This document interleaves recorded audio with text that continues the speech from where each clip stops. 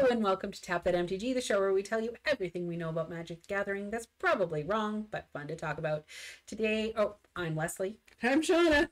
And today we are bringing you a pre-con deep dive. We're going to break it down, tell you what all the cards do, talk about what the deck is meant to do, how you can play it wisely, and then if you wait until the end, we'll offer you some suggestions for tweaks for this deck that you may want to add to make it even better. And if we keep looking, I keep looking off to the wrong side.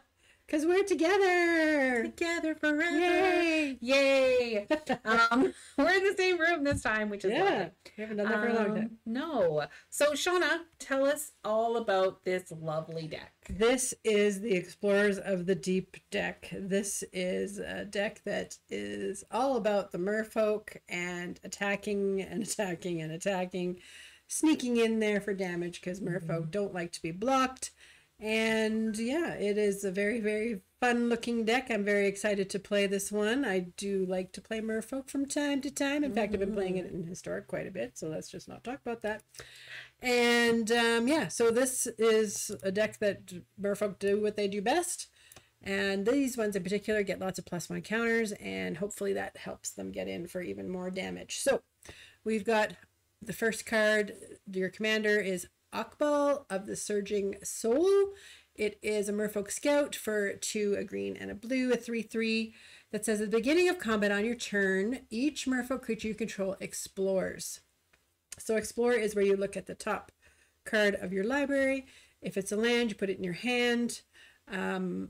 Or if it's not, you can choose to put it on the top of your library or put it in your graveyard, and then your creature that was exploring gets a +1 counter. So it's a great way to dig through your deck and get more lands. So in your hand, each merfolk every combat explores and potentially gets bigger and gets land. Oh my gosh, yes. This is going to be fast. It is. So and whenever Akbal, the Surging Soul attacks, you may put a land card from your hand onto the battlefield. If you don't, you draw a card. Crazy. So you're suddenly attacking with this big guy all of a sudden. Yeah. Then the other commander that is given for this deck is, I'm going to try to say it, Xolotoyak, the Smiling Flood. He is adorable. It's a salamander serpent that's got a big smile on his face because he's going to eat you for breakfast. It's a 6/6 for a green and a blue that whenever it enters the battlefield or attacks, you get to put a flood counter on target land. That land is an island in addition to its other types for as long as it has a flood counter on it. At the beginning of your end step, untap each permanent you control with a counter on it. That could be bad. Crazy. So Even your just swing, having him out on, he'll be a total high impact when he comes and out. island, making them islands is going to be important. We'll explain later. Crazy. So Leslie's going to tell us a little bit about the breakdown of this deck. Yes, the guts. So when you look at the mana curve of this deck, we see, of course, merfolk decks are typically very, very low to the ground mana cost wise. This is very true in this deck. We have 4 0 to 1. 19 at 2 mana cost, 23 at 3 mana cost, and then really above that we only have 18 other cards. So 10 at 4, 4 at 5, and 6+ there's only 4. So really we 3 and under is where it's at, which is great. As far as color breakdown goes, multicolored we have 16, colorless we have 6. Most of our deck and cards are blue, and of course the multicolor are also blue. So 27, and then 15 that are just green. So in this deck we also have 36 land. Card types, we have 38 creatures. It's a very creature heavy deck because the merfolk benefit each other. It's kind of like slivers. Yeah. Merfolk are like slivers. They're the slivers that people like. Sorceries and instants 15, enchantment 6, and artifacts 5. So that is kind of the guts of the deck. And Sean's going to tell you about how we're going to break this deck down for you. Okay. So we have a little formula that we like to follow, that Wizards tends to follow as well. It's a little kind of a guide. When you're building your own decks, it's a great thing to use. Get a good balance of things. So this one, this formula, we have about 15 ramp cards. Those are cards that generate mana. 15 removal, get rid of things. 13 card draw cards. 12 high impact, those are the game winning cards, and then about 10 other cards that are on the theme or support your whole win condition, and then about 35 lands. So that can vary, of course, as you go, but that's generally what we try to do and what we evaluate decks on. So what's our first one there, Leslie? Our first section is ramp and mana generators. So as Shauna said, we like to suggest that there's 15. In this deck, there's only 8. However, we will remind you that all the explore cards are also putting land into your hand so that you have land to play.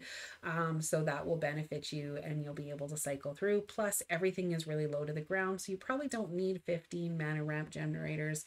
8 is still a little bit low, but anyways, our first one is a new one. Nick Hanzil, the current conductor, for 2, is a 2/3, and whenever a creature you control explores a land, or whenever a creature you control explores a land card, you may put a land card from your hand onto the battlefield. Okay, so when you explore, you're looking at it. If it's a land, then you put it into your hand. And this is telling you that if you explore a land card, then you can put a land onto the battlefield. And if you're exploring with all of your merfolk, then all of those get to do the same thing. So suddenly you have all the land on your hand onto the battlefield. When a creature you control explores a non-land card, you get to put a 1/1 counter on this creature. So he will already get a 1/1 counter for the explorer, and then you get an additional 1/1 counter. So he's a pretty fun card. Yep. Topography Tracker. It's another new one. It's a 2/2 for 3.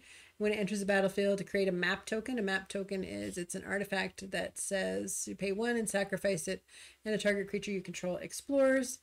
And you can only do that as a sorcery. And then if a creature you control would explore, instead it explores, then it explores again. So it does 2. Twice.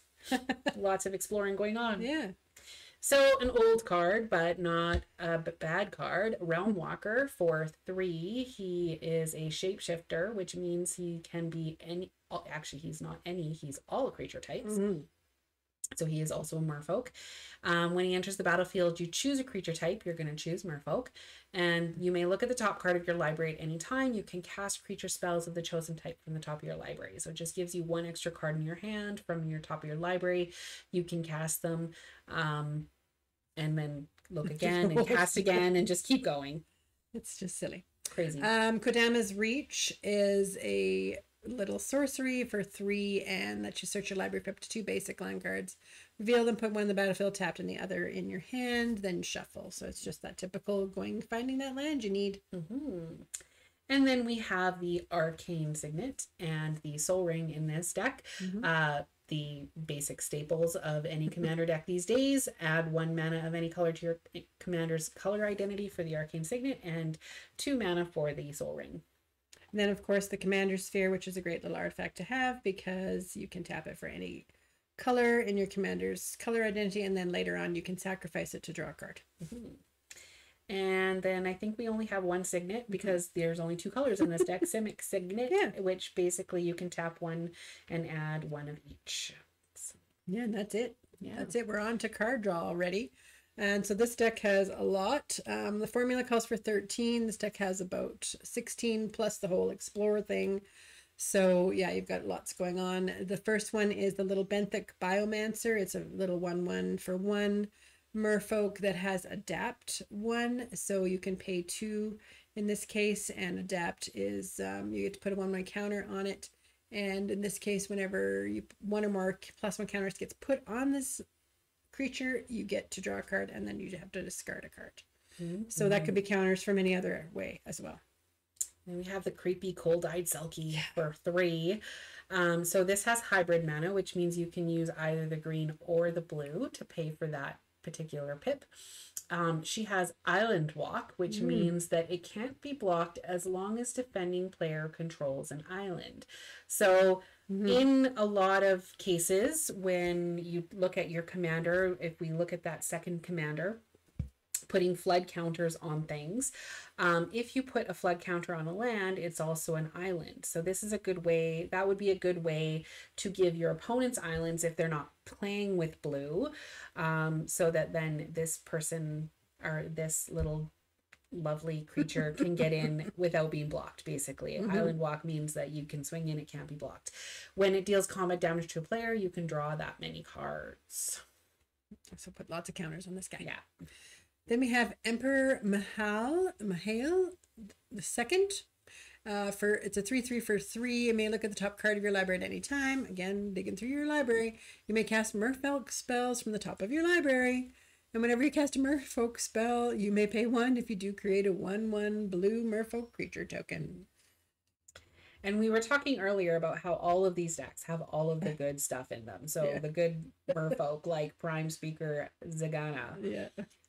For 6, you get a 1/1, which, like, why would that be a good thing? Well, when they enter the battlefield, it enters the battlefield with X 1/1 counters on it, where X is the greatest power among other creatures you control. So that thing that you've been adding a whole bunch of 1/1 counters on, basically it gets the same amount of counters. And when it enters the battlefield, you draw cards equal to its power. So you're also going to be able to count the 1/1 counters as they come on when you enter the battlefield. So great. Then we have Sage of Fables. It's a 2/2 for 3, and each other wizard you control enters the battlefield with an additional 1/1 counter on it. There's a lot of Merfolk wizards in this deck, and you can pay 2 and remove a 1/1 counter from a creature you control and draw a card. So you can use those 1/1 counters to draw cards. I think I knew there was a lot of Merfolk wizards, but I didn't realize until I really started looking at this deck just how many Merfolk wizards there are. There's so many. Yeah. Seafloor Oracle is also a Merfolk wizard for 4. It's a 2/3, and whenever a Merfolk you control deals combat damage to a player, you draw a card. That's each one.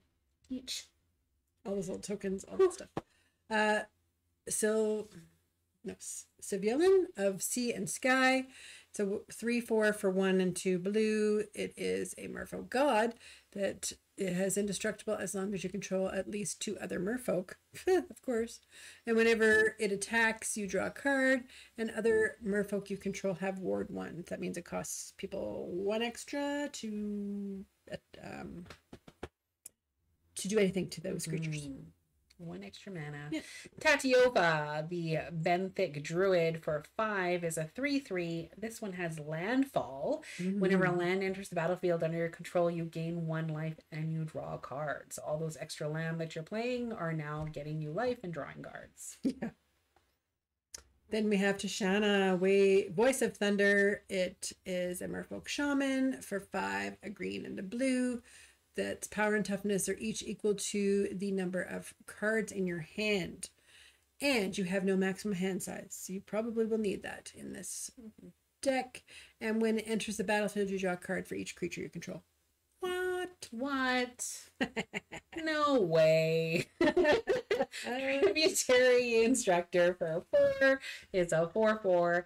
It has Mentor. This one's a new card.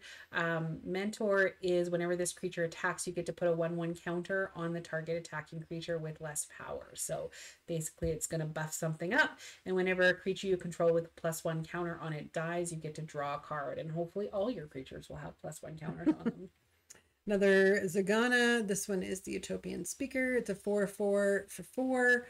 When it enters the battlefield, if you control another creature with a +1 counter on it, you draw a card. Of course you will. And you can pay 6 and adapt 4. So that's putting 4 +1 counters onto Zegana. And each creature you control with 1/1 counter on it has trample. That's going to come in really handy. Just a note about adapt that it does say if this creature has no 1/1 counters on it, then you can put 4. So you have to be careful not to put any 1/1 counters on it before you adapt it. And then we just have the basic Sorcery Explorer. You may play an additional land this turn and you can draw a card. So it has some ramp and card draw. Then Growth Spiral. It's the little instant for green and a blue that lets you draw a card. You may put a land from your hand onto the battlefield. Usually you do that on the other person's turn. Nice little bothy. Inspiring Call. Draw a card for each creature you control with a 1/1 counter on it, which will probably be lots. Those creatures gain indestructible until the end of turn. So this is a nice way to, because you are playing a very heavy creature deck, save this one in your hand until someone does a board wipe. And then your creatures gain indestructible and you draw a card for each of them. And Kindred Discovery, it is for 3 and 2 blue. It's an enchantment that says you choose a creature type, so you're going to choose Merfolk, of course. Whenever a creature you control of the chosen type enters the battlefield or attacks, you draw a card. Crazy. So this is why you need the no minimum or no maximum hand size. And then you have Thassa, God of the Sea, for 3. She's a 5/5 with Indestructible. If your devotion to blue is less than 5, she's just an enchantment. But as soon as you get your devotion up to past 5, she becomes a creature. And then at the beginning of your upkeep, you get to scry, which is so powerful, being able to see what's coming. And then for 2, target creature you control can't be blocked this turn. So if you don't quite have your unblockable things out yet, she will allow you to help with that, even if she's not a creature. Yeah, you can do that more than once.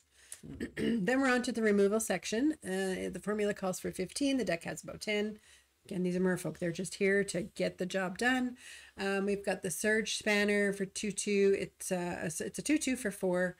And whenever it becomes tapped, you may pay 2 extra. And if you do, return target permanent to its owner's hand. So put that back. Yeah, go away. And Curse of Swine. I don't know why they call this a curse, because I mean, piggies are so cute. For X and 2, you can exile X target creatures. For each creature exiled this way, its controller creates a 2/2 green board creature token. I mean, who doesn't want cute piglets instead of dinosaurs? Right? Yeah, she'll start yelling at me when I do it to her. Raven form, it's for 2 and a blue. It's a little sorcery that says exile target artifact or creature, and its controller gets a little birdie, a blue bird, 1/1 bird. And you can foretell this card for 1. So you foretell, you pay 2 to put it over in La La Land, and then you can cast it later. So it still costs the same, but you can just do it over 2 turns. Yeah. Wave goodbye. This one is another new one for 4, and return each creature without a 1/1 counter on it to its owner's hand. Nice. So it takes advantage of a board wipe that doesn't affect you, hopefully. Get in for the damage. Aetherize, it is a little instant for 3 and a blue. Return all attacking creatures to their owner's hand. Beast Within, destroy target permanent. Its controller gets a 3/3 beast creature token. Commit to memory. Yeah.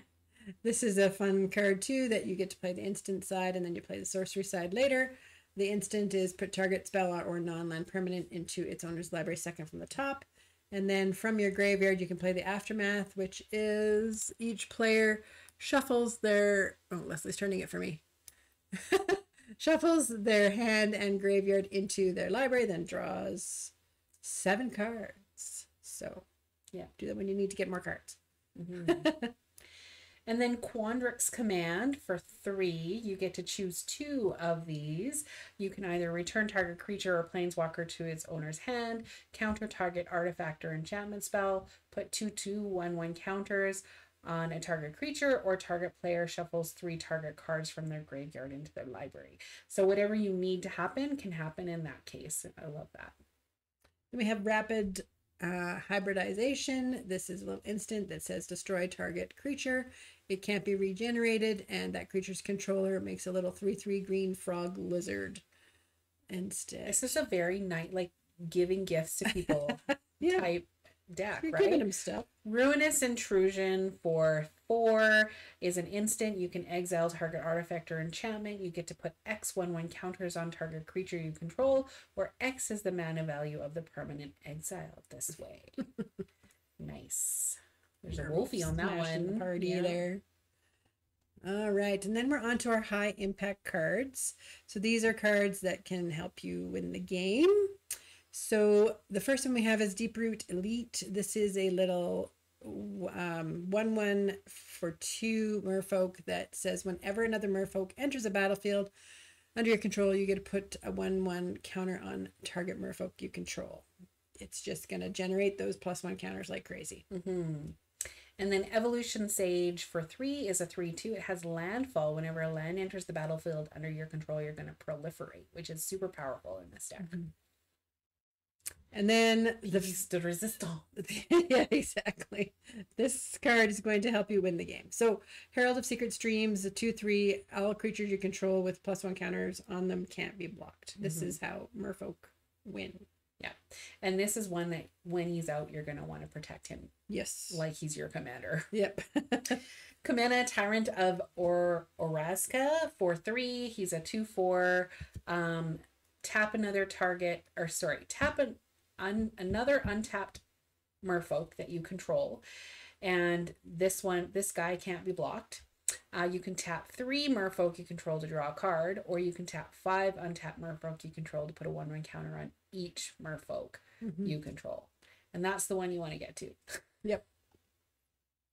Then we have the Master of the Pearl Trident, 2/2 for 2 merfolk that says other merfolk creatures you control get +1 and have Island Walk. So there we are with the Island Walk again. All your merfolk are unblockable by anybody that has islands. So you're going to want to see if you can do that.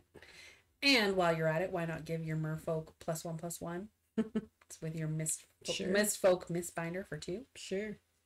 And then we have the Merfolk Skydiver. It has flying, a 1/1, and when it enters the battlefield, put a 1/1 counter on target creature you control. And you can also then sink 3, a green and a blue, and proliferate into, What is proliferate? Proliferate is where you can add a counter to whatever you want. Any counters. Could be flood counters, could be... If they have counters already, you just add another one. Yeah. And then Merfolk Sovereign for 3. It also gives other merfolk creatures +1/+1, but this one also has tap and tap target merfolk creature can't be blocked this turn. And then the Marrow Rajiri, this is a 2/2. Other merfolk get +1/+1, and whenever you cast a merfolk spell, you can tap or untap a target permanent. I like to play this one. Sometimes I untap my lands to play more merfolk. Or you tap down their big blocker and get in for the damage and they're dead. And this is the one time you want to meet a Mimic. Metallic Mimic for 2 is a 2/1. Metallic Mimic enters the battlefield. You get to choose a creature type. You're going to choose Merfolk. Metallic Mimic is the chosen type in addition to its other types. And each other creature you control of the chosen type enters the battlefield with an additional 1/1 counter. So it's automatically going to enter with a 1/1 counter, which helps with all the rest of those things. Mist Dancer, it's a new card that's 3/3 for 4 and a blue. That's a flying merfolk, and other merfolk you control get +1/+0 and have flying. That could be bad for your opponents, and you have Encore on it for 5 and 2 blue. You can play this again from the graveyard and do it all over again, just in case you didn't get enough damage in the first time. Just in case. Yep. Vorel the Hull Clade. Yep. For 3 is a 1/4. You can pay 2 and tap him to double the number of each kind of counter on target artifact, creature, or land. So you can do that every turn if you need to. Just keep doubling up. And then, of course, we talked about the big salamander dude. So making those islands for you on the other side of the table is really nice, as you saw with the Island Walk piece. But also, if you put them on your own lands, once you've given everybody one, then you can untap those lands. And then you have them. That's right. Because this has the untap anything with it, which is awesome for attacking and swinging and then untapping your dudes. It's just a ridiculously high impact card. Yeah. Protect that one too. Branching Evolution for 3 is an enchantment. If 1 or more 1/1 counters would be put on a creature you control, twice that many 1/1 counters are put on that creature instead. And then Hardened Scales is in this deck as well, which is again crazy, just like that last one. If 1 or more +1 counters are put on that creature you control, you put that many +1 1/1 counters on it instead. So yeah. And now we're on to the support section of this. These are cards that are going to support your overall theme, maybe have other win conditions. The formula calls for 10. This deck has around 14. And we start off with Coral Helm Commander for 2. And this is a fun one because it has level up, level up, level up, level up. So it starts out as a 2/2, but then you can pay 1 to put a level counter on it and level up only as a sorcery. So I believe you can do that as many times as you want. It doesn't say once per turn. So if you want to level up all the way to level 4, you can do that right away. So when you do levels 2 and 3, it gains flying, and level 4, it then says other merfolk you control get +1/+1. This is a fun little support there. Yeah. And there's another new card called Deeproot Historian that is it's a 3/3 for 3 and a green that has Merfolk and Druid cards in your graveyard have Retrace. So you may cast cards with Retrace from your graveyard by discarding a land in addition to paying their mana cost. So this is a great way to get those dead Merfolk back out again. Just by discarding lands that you have extra of. And Kiora's Follower for 2, you can tap and untap another target permanent. So that thing that you need untapped, you can tap this to untap it. Kopala, Warden of Waves. It's a 2/2 for 1 and 2 blue. Merfolk Wizard. Spells your opponents cast that target a Merfolk you control cost 2 more to cast. So there's a little bit of protection for you. And abilities your opponents activate that target a Merfolk you control costs 2 more to activate. It's just a good little protection dude. Yeah, lots going on there. Another new card is Merfolk Cave Diver for 3. It's a 2/4. And whenever a creature you control explores, Merfolk Cave Dweller gets +1/+0 until the end of turn and can't be blocked this turn. So when your commander lets all Merfolk explore, he's going to get really big and then can't be blocked. Nice little support. A little conditional because you don't know how many are going to explore. And Singer of Swift Rivers. It's a 3/2 for 3. It has Flash. Whenever it enters the battlefield, put a shield counter on another target creature you control. And you may cast Merfolk spells as though they had Flash. So that is helpful. Those shield counters help you against damage, combat damage and damage, period. So yeah, those are when you take damage, you just take the shield counter. The shield counter comes off instead, yeah. Stony Brook Banneret for 2. It's a 1/1. It has Island Walk, so there's that Island Walk again. And Merfolk spells and wizard spells you cast cost 1 less to cast. So now that will also help. It could go in the ramp section if you want it as well. It's going to make things cost a little bit less, and you're going to get in for some extra damage. Then we have Thieving Skydiver. It's a 2/1 for 2 that has kicker X. X can't be 0. But has flying, and when it enters the battlefield, if it was kicked, gain control of target artifact with mana value X or less. If that artifact is an equipment, attach it to a Thieving Skydiver. So that's a fun little trick you can do as well. Bygone Marvels for 2 has Descend 8. And when you cast, so what does that mean? It means when you cast this spell, if there are 8 or more permanent cards in your graveyard, copy this spell twice, and you can choose new targets for the copy. So what are we copying? So return target permanent card from your graveyard to your hand and exile this. So you can only do that once, but basically get some stuff out of your graveyard when they inevitably do a board wipe and you can't protect everything. Yep. Ripples of Potential. This is a new card that just came out. It's an instant for 2, and it has Proliferate, so adding those counters. Then choose any number of permanents you control that had a counter put on them this way. Those permanents phase out. So it's a quick little, I'm going to make them bigger, but I'm going to protect them for a minute. They're going to phase out and be safe from that board wipe. Exactly. Again, save that for when board wipes happen. Swiftfoot Boots is a nice little equipment that you can just equip to the creature to give it hexproof and haste. Protect that one thing that you need to protect. Deeproot Waters. This is a great card for a Merfolk deck. For every time you play a Merfolk, every time you cast a Merfolk, you get to a little 1/1 blue Merfolk creature that has hexproof by itself. Yeah. Double the Merfolk, double the pleasure. Reflection of Littjara is in this as well for 5. It's an enchantment, and when it enters the battlefield, you get to choose a creature type. Merfolk, and when you cast a spell of the chosen type, you get to copy that spell. So now you're getting double the Merfolk again. And then Simic Ascendancy. This is a little win condition that's a little hard to make happen, but sometimes you can. It's an enchantment for a green and a blue that lets you pay 1 and a green and a blue, and you can put a 1/1 counter on target creature you control. So it's helpful that way. But this is the little thing. So whenever 1 or more 1/1 counters are put on a creature you control, put that many growth counters on Simic Ascendancy.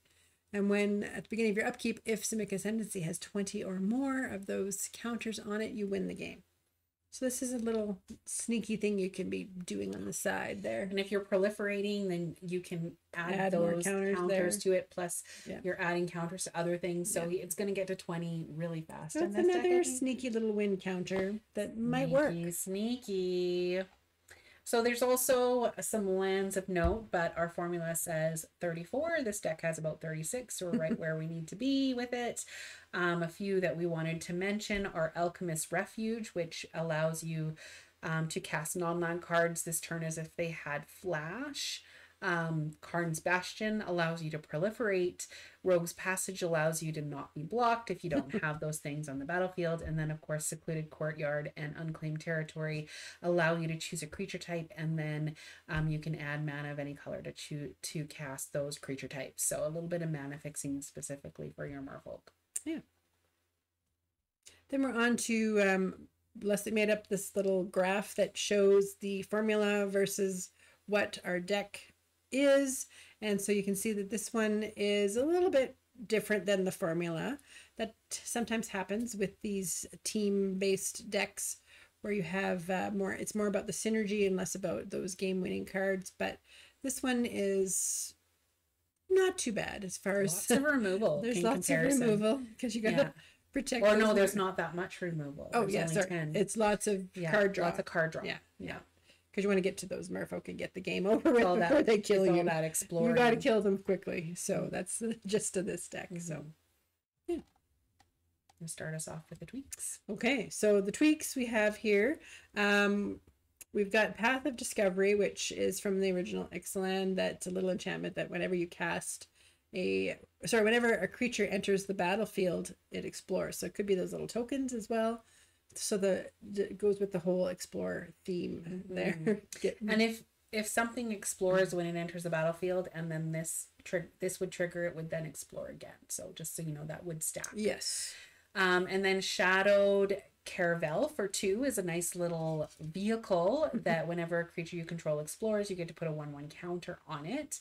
And of course, that would be when it's crewed, considered a creature with counters on it. But then when it's not crewed, it's not a creature, so that would help protect that creature with counters. Then there's a card called Deep Fathom Echo, which is a merfolk spirit, 4/4 for 4. At the beginning of combat on your turn, this guy explores, and then you may have it become a copy of another creature you control until end of turn.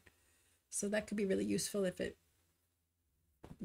don't know, if you need something that draws cards or whatever you've got there that you want. Yeah. Harbinger of Tides for 2. You can cast it as though it has flash if you pay 2 more to cast it. So nice way to kind of just pump it in without anybody knowing. When it enters the battlefield, you may return target tapped creature an opponent controls to its owner's hand. So when they're attacking you, that's a nice time to just say, actually, no, you chose the wrong person to attack. I'm just going to return that to your hand.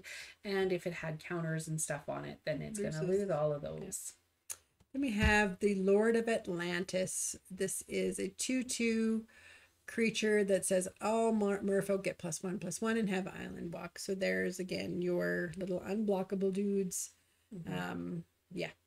If you want to go with the island walk theme. Yeah.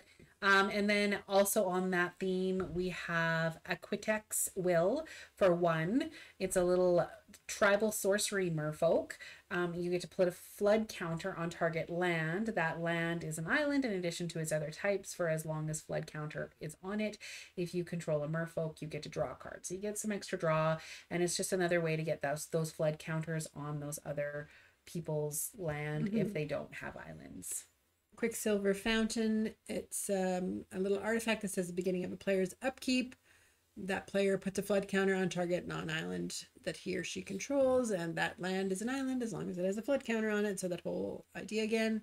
At the end of turn, if all lands and player islands, remove all flood counters from them.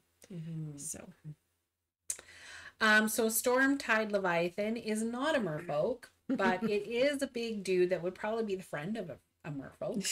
Yeah. So 8 mana for an 8/8, which is decent, and it has island walk of itself, and then all lands are islands in addition to their other types.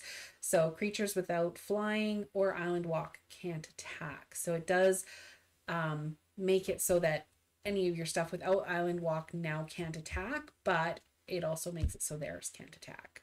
Mm-hmm. Then we have Thassa's Oracle. So this might be something you might want to try because you're digging through your deck a lot. This is a little 1/3 Merfolk Wizard that when it enters the battlefield, look at the top X cards of your library where X is your devotion to blue, and put up to one of them on top of your library and the rest on the bottom of your library in a random order. If X is greater than or equal to the number of cards in your library, you win the game. So just depending on what you're doing there, you might want to try it. Nice little fun win condition. Plus you get to dig through your deck and put something on top, right? Azuri, Stalker of Spheres for 4 is a 3/3, not a merfolk. But when it enters the battlefield, you may pay 3, and if you do, you proliferate twice. So this is now getting into if you feel like supporting the proliferate. When you proliferate, you also get to draw a card with her. So a nice way to kind of keep getting those counters.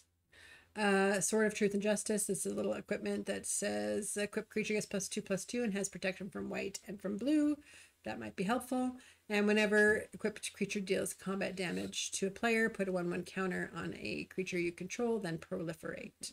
And equip is only 2. So protection means that it can't be blocked or damaged or anything from a white or blue source. Mm-hmm. And of course, we talk often about how a lot of these creature decks are a little bit glass cannon-y, which means that they die to board wipes and die to removal very easily. So you might want to put something like Heroic Intervention in there. For 2 permanents you control gain hexproof and indestructible until the end of turn. So it's always good to have that in your hand, hopefully. And then we thought of another card, Change of Plans. It's X for X and 1 in a blue. That says each of X target creatures you control.